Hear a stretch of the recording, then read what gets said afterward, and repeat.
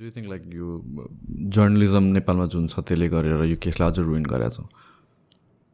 किनभने I see like news media siding on both sides. Initially it was like more towards the girl tilt भइरहेको थियो. Now अलिकति narrative mostly towards Sandeep tilt भइरहेको छ. Even if you look at the comments and sentiment of people. यस्तो छ के अब media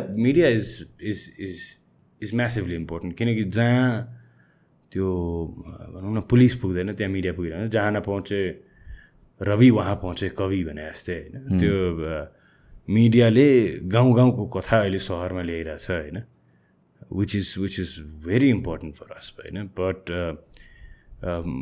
दुईवटा पक्ष के एउटा चाहिँ नि केटी नै भिक्टिम हो भनिरहेको एउटा पक्ष होइन. केटीलाई भिक्टिम प्रोटेक्सन दिएर राख्नुपर्छ होइन.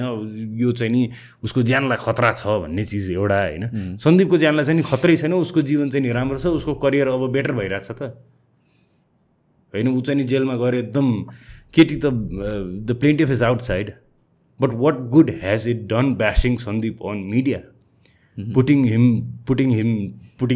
हिज नेम लाइक अ हुन्छ नि मिडियाले नै एस्टाब्लिस गरिदिएर यो चाहिँ क्रिमिनल नै हो भनेर चाहिँ के चाहिँ पाइयो त होइन. सो यस्तो कुराहरूले चाहिँ नि I think that's where we have to be sensitive के होइन. God फरबिड if this happens to our family, I mean it's gonna be massive trouble नै होइन. अनि त्यो कस्तो भन्दाखेरि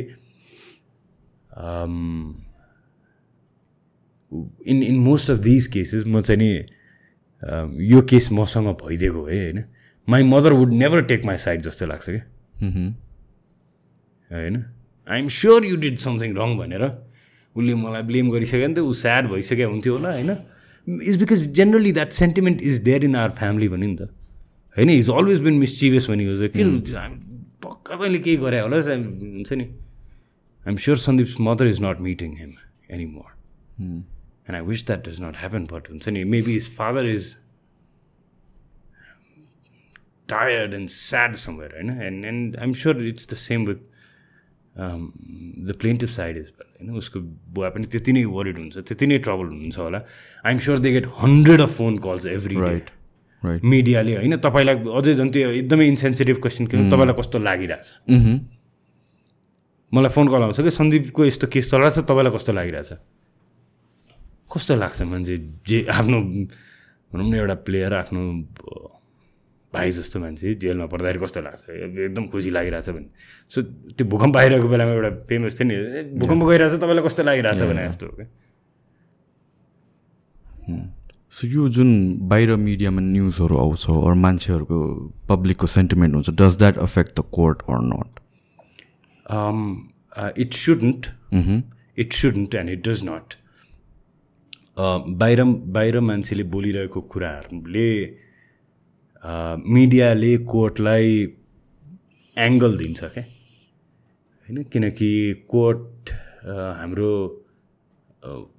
लिगल फ्रेटर्निटी एकदमै इन्टरप्रिटेटिभ एकदम वर्ड टु वर्ड इन्टरप्रिटेसन गर्ने मात्रै हुन्छ कि एकदमै त्यसलाई लिटरली इन्टरप्रिटेट गर्न मात्रै लागेको हुन्छ. जब कि there might be a round about to it होइन.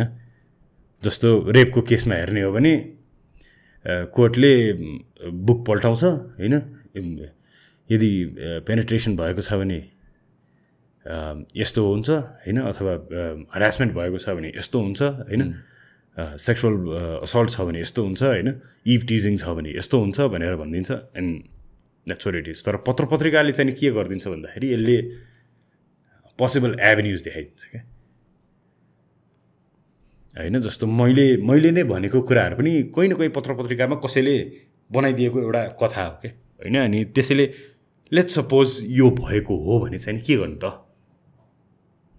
भन्ने कुरा चाहिँ त्यहाँबाट हामी स्क्रच गर्न सक्छौँ. त्यहाँबाट हामी पोसिबिलिटी देख्न थाल्छौँ. त्यहाँबाट लिगल आर्ग्युमेन्टको एभेन्यू चेन्ज हुन्छ होइन. Social एभेन्यूको idea of looking at victim change हुन्छ होइन. भिक्टिम सधैँ एउटै जेन्डर मात्रै भइराख्न त इम्पोसिबल छ नि त. इम्पोसिबल नै छ नि त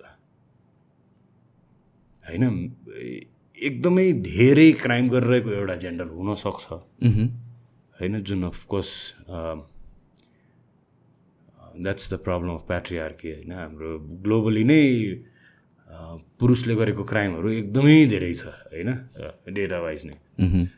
तर पुरुषले मात्रै क्राइम गर्छ भन्ने कन्क्लुसिभ निस्किन थाल्यो कि हाम्रो देशमा चाहिँ, right. That's sad for me. यो जुन तपाईँले अघि भन्नुभएको थियो नि, दिस थिङ अबाउट लाइक यो news yeah something happening to you and that your mother will always like not side on your side, यो सेन्टिमेन्ट पनि सुरुमा आएको थियो सोसियल मिडियामा यो केस आउँदाखेरि, because of like there was like स्क्रिनसट्स आइरहेको थियो अनि त्यसपछि messages and this and that. And the way I looked at it त्यो बेला चाहिँ वाज लाइक अब कन्भर्सेसन गरे हुनसक्छ अरूसँग पनि होइन, अनि अरूसँग पनि बोल्या हुनसक्छ, but then like that doesn't prove कि लाइक रेप गरे हो भनेर। It might not be in his favour, तर that is not an evidence होइन। एभिडेन्सलाई it is what it is भन्ने केस लाइक हुन्छ नि, ऱ्यासनली चाहिँ हेर्नलाई चाहिँ जरुरी छ यो कुरामा चाहिँ। And I think we get carried away by emotions a lot and goes to the both sides. जे भयो पनि लाइक केस चाहिँ मेन कुरा भनेको चाहिँ अगाडि बढ्नुपर्ने हो। I don't know what is happening, होला केही रिजन, बट देन यत्रो कति 5 महिना भइसक्यो सम्म चाहिँ किन हल्टमा छ भन्ने कुरा चाहिँ अब द्याट्स अ क्वेसन।